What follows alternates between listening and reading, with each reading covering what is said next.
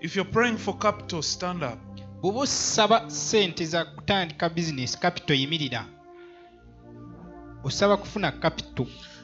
Before you pray for the capital, nga tonaba kusabira ssente ezo ez'entandikwa, you need to pray olina okusaba for what is holding back the capital from coming. Osabira ekyo kiba kikutte ssente ezo ezitandika ekiziremesa okujja. Because you've tried in your own strength, Kubanga ogezezzaako mu maanyi go, but there seems to be no headway. naye walinga watali lugendo.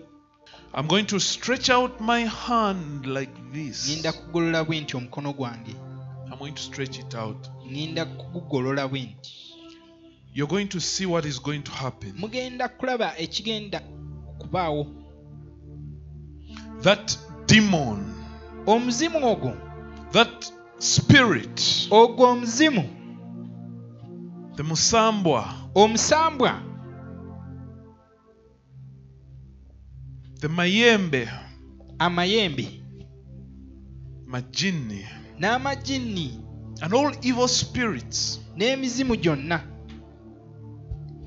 that have been holding you from getting capital, egibadde gikuziyiza okufuna ssente za capital, they are going to run away. gigenda kudduka. Make sure you give yourself space, because Kakasa nti weewe ekifo ekigazi kubanga the power is coming so much. amaanyi gakka mangi.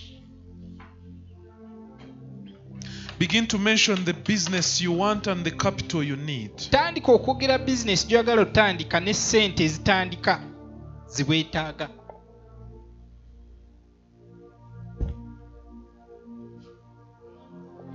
Increase your voice. Yongeza ku ddoboozi.